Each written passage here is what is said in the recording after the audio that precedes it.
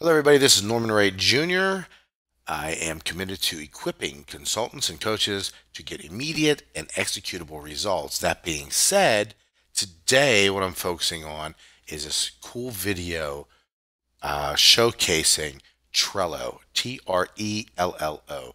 Trello is a free software that is for project management. Trello is the free, flexible, and visual way to organize anything with anyone. And as a consultant or a coach, we know the name of the game is billable hours or billable projects. So keeping your projects and your time organized is very important to us. And that's where I come across this program about 9 months ago. And I'm just now getting to it, creating this video because I wanted to try it out myself. I've been using it for the past 9 months. I fell in love with it. It's nice because it's cloud-based. It's nice because it's on all my devices, my iPhone, my iPad, my Mac laptop, my Mac desktop. I can log into it from anywhere in the world. It's also really cool because I can create teams, different organizations for different task sets, for different projects. So, and I can share with anybody in the world and watch what they do and collaborate in real time. It's a really nice tool. It also is really nice that you can add attachments to it from all your leading cloud-based hosting companies like Google, Dropbox, Box, OneDrive, so on and so forth. So all that being said, let's begin. Let's just log right into this demo account. Okay, so I'm logged into my demo account just for this video purposes. As you can see, I have some activity that I already did in here, and it automatically keeps track of all your activity, all your notes, all your things that you completed, everything, which is really, really nice. It's functional. We're in a profile section, as you can see here. You can add a photo. I uploaded this photo a little bit earlier today. You don't have to have an avatar if you don't want to. That's fine. You can take a new photo and update a new photo. Edit your profile, your name, your username, your initials, and then a little brief bio on yourself if you want to have that on there. Now, again, you can upgrade to Trello Gold or Trello Business. I haven't seen a real need. I'm not saying there isn't one. For me and for what I do right now today, I just use the free version and it works beautifully. So that being said, let's dive right into that. I'm going to click over here on boards, see where I'm at. And I'm going to click on master to-do list. Now, I'm going to get right to the crux of the program. It's broken down into three main areas. Your board, which is everything you see here in blue. And then you have your lists, so you can add a list, and I'm going to call this list to do. Save it. This list I'm going to call doing. And I'm going to save it, and then this one's going to be called done. That's it.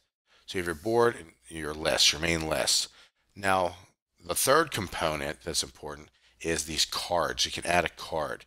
The way I use this board is my board is my main project workflow. Everything I got going in or going on in my organization that I want to get accomplished is on this board. Each list is a phase, to do, doing, or done. Each card is a project. Now, the way I label my cards is I use the client name and then colon the project name. So, for instance, I'll do client A, B, C. I'll do a colon, and then I want to say webinar. So let's say I'm doing a webinar for client ABC. I'm going to create another card, which is a project, client XYZ, and let's call this project blog post. I'm going to write a blog post for them. Okay, you hit save. There you go. You got two cards. The real magic behind Trello is this.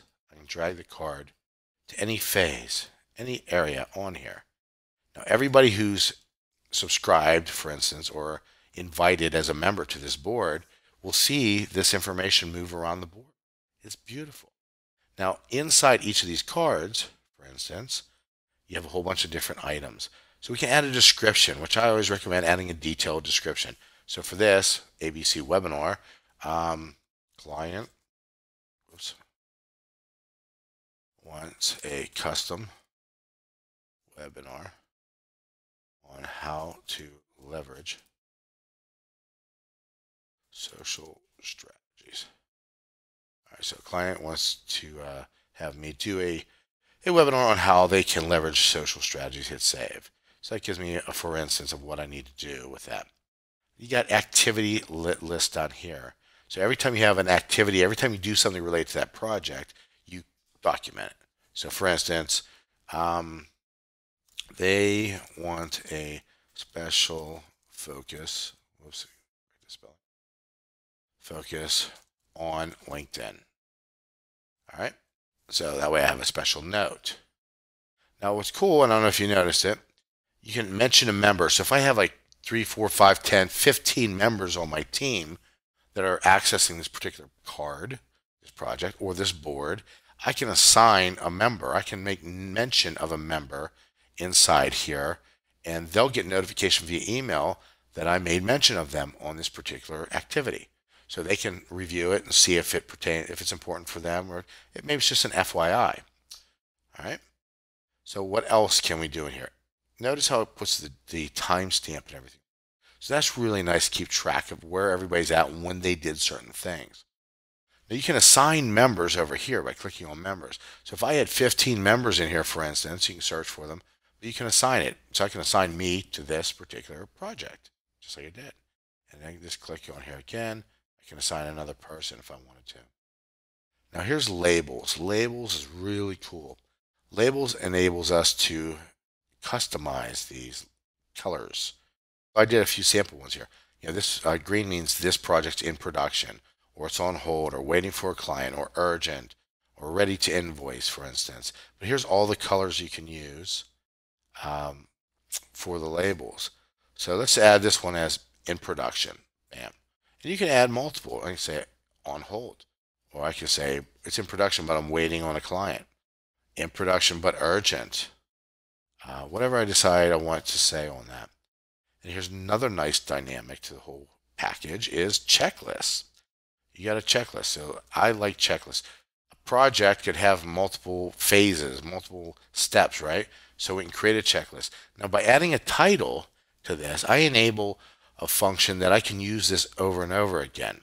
So let's just call this webinar list. Okay, bam.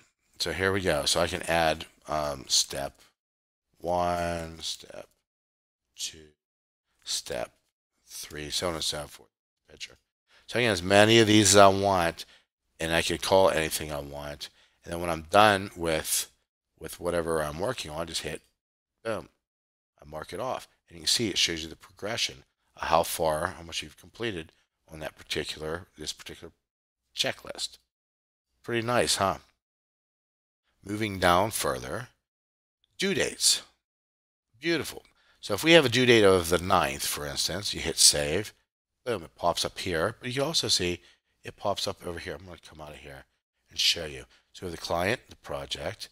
We have me, I'm following it. That's what the little I is, I'm subscribed. There's a description, that's what that means. There's one activity note in there. Shows that there's a checklist with 3 items. None of them is 0 over 3, so none of them are completed. And it shows when the things due. So at a glance, it gives you a ton of data. It also shows you who's assigned to this project. How nice is that? Let's go back into it. So we're inside here. We have a due date. But let's say the due date is tomorrow instead of on the 9th. We hit save. Notice how it changes to yellow. So it's showing us, hey, it's coming up soon. So it kind of shows you a little bit more of a sense of urgency, if you will. But if we change it to today, let's say at 12 noon, which is already passed because it's almost 3, boom, it gives you the red, past due. It means you got to jump all over that project. So that's nice features for this. I'm going to put out here to the 9th just because I don't want to be overdue. Next, you can do attachments. Now, with attachments, you can upload it from your computer, or if you use other cloud-based services like Google Drive, Dropbox, Box, OneDrive, you can have the links to those documents right in here, and it just pulls the file right in. And you just click on it, it opens it right up in its native program, like Google Drive, for instance. So that's really cool because you want to keep all your information together in one centralized area instead of people hunting all over the computer trying to find, or the server, trying to find different documents or photos or materials related to this project. You can have it all attached right here in one centralized area related to the project. Very cool. I love that feature. Next, you can move this card to other boards or wherever you want to move it to. You can create a copy of it, of course. Subscribe, we already did that. Archives, when you're done with the project, you can click Archive. It says this card is archived. I'm going to bring it back to board, and it's back over here. But share and more, if you're here, you can print this. You know, a lot of times people want to print for their records, print to put it into a file. You know, if this project's completed, you can print it out and put it in your file. Other people like to print it out so they can reference on their desk a checklist. Either way, you have that flexibility. And of course, you can also email the information off to people as well. Email this card. So that's really nice. But here's where the rubber meets the road with this program. You create your to-dos. When you're ready to work on it, you grab it, you drag it. Boom. I'm working on this project. I go through all the steps. I get everything done I need done. I put on here, done, they loved it. Bam. Hit comment. I'm done. Come over here. I can grab it and drag it to the done category, grab my next project. Let me get working on it. You see how that works? Real clean. You can have 100 over here if you wanted to. But what I've done with my boards for my company is I take it a step further. I create another list called Ready to Invoice. You know, we don't want invoicing slipping through the cracks, right? Billables, billable, billable, billable, billables is what we're all about. You know, obviously solving the client's needs, of course. But at the end of the day, we have to make money. If we're not billing for our time or our projects, we're going to be out of business. So ready to invoice. What I normally do then is on the project, I come in here into labels. I create a ready to invoice color, turn off every other thing that I'm done with. Now I know that's the color code for ready to invoice. I drag it, put it over here. My bookkeeper now comes in. She can see everything that needs to be invoiced. She can click on this, get all the information. If I want, a lot of times I'll put a price in here. You know, please invoice, and then a lot of times I'll put a dollar figure or whatever in here, and then she knows how much to invoice for. Sometimes I'll write a customized description, and she could take care of that. And when she's done with it, and she's like, okay, I'm done with this, she'll make a note, for instance, inside of here, like let's say I'm her, okay, it's sent, right? So I know it's been sent, and then she can go ahead and archive it. I hit archive out here, right? See how I did that with that little pencil edit thing? Or she can click on it like that, hit archive down there. As you can see, it's gone. Now I don't have to worry about it. She doesn't have to worry about it. We know it's been all the way completed. Client approved it, loved it. Invoice, she said she invoiced it, marked it on the notes, also archived it. But what if a client calls me and says, hey, Norm, what did we do on that last project? Or let's say I have a question. Simple. Just come here and you can do a search. So that was a webinar. Okay, and there it is, the webinar. And I can say send back to board. It brings it back here. I can open it up and I can go through all the notes. So if let's say the client never got the invoice, I can double check to see if she sent it. It's that simple. How cool is this?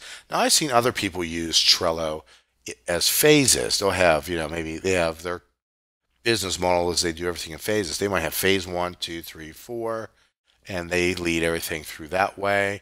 Again, you can have multiple boards working together. Like right now, here's my boards. Minimize this. Master to-do list, but I can create another board. Let's say billable projects. In fact, let's do that just so I can show you. Not billable, say invoiced. So let's say I want, instead of it being archived, I want my bookkeeper to send stuff to the invoiced board. Okay. Let's go over there and set that board up. Boom. So now I'm on the invoiced board. I can come in here and say sent. That's all I need. Sent. Whoops. Sorry about that. All right. So I'm going to go back to my other board. Let's say, so I don't get confused, I color code them. How do I do that? Simple. over here, menu up top here, change background. I'll make this one green because it was sent. Simple. I'll review these other things in a few moments. Go back to my blue board, which is my master to-do list. And let's say when she's done with this, instead of hitting archive, I could just have her move it by clicking move board, go to invoiced, click on list sent, hit move. So it's no longer here. If I want to check it now, I just come over here and there it is. So that way it's not an archive, it's on a visible board. So you can have these boards working in tandem with one another, which is really pretty stinking cool if you ask me. All right, so that being said, I want to show you this master list over here. Again, this keeps track of all your activity, and you can leave this out or you can slide it in. It's up to you. You can add members right here. If I want to add a member, I'd put their email address in. If they already have Trello, they would just be assigned to this organization or this board. If they don't, they can sign up free and engage, and it's real easy to use. Up here is our main menu. We get into power-ups, labels, stickers, so on and so forth. Power-ups, you have the voting one, which I just showed you. I'm going to disable it because I really don't use it. But the calendar one's really nice.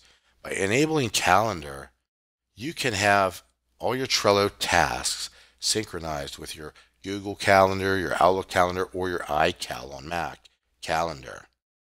As long as it has a due date, it'll pop up on your calendar. How cool is that? That way you can go about your day-to-day business using your normal calendar, and you can see tasks that are going to be due and coming up due. So it makes you kind of, reminding you to go back to Trello and check your work, right? And then you have card aging, which I never use this particular power-up. You also have labels. We already talked about that. You can create your master labels here if you want. Stickers, I don't really use these. I'm sure some people would enjoy using them. I don't do it. If you have Trello Gold or Trello Business Class, you can do other labels that they give you, but you also do customized ones. So I can see some functionality there. But for me, I'm okay not having that. Okay, I already talked about changing the background. Again, if you have Gold or Business Class, you can have cool picture ones if you wanted to, or even customized ones. But again, I don't really see the need for me, but you might want to do that. And then you can also email the board settings to somebody, share, print, export, just additional normal admin type settings over here. So that's it. It's not that complicated. It's very easy to use. As a consultant or coach, this is a wonderful tool, and you can use this tool on your iPhone, and it synchronizes, and on your Android, I believe. And it's real easy to use. You can add different plugins. Like I use Google Mail, like Gmail, for business. I have a Business Enterprise Edition, and there's a plugin where I can, if a client sends me a piece of information, a project, I click on a button and send it right to this board immediately. So that's also some nice functionality that helps you just streamline everything, make things nice and easy. So that's it, folks. I hope this wasn't too long. I hope it gave you a lot of valuable information. I hope you see a lot of value in this particular piece of software that's free. If you engage with this software and start using this, please let me know how you're using it. Leave comment on the bottom of the blog post. I'd love to hear from you. And if you want any other kind of, any other kind of questions related to any kind of software that could help you streamline or automate your business or help you get new business, please feel free to ask me. Until next time, this is Norman Wright Jr. I'll talk to you later. Bye-bye.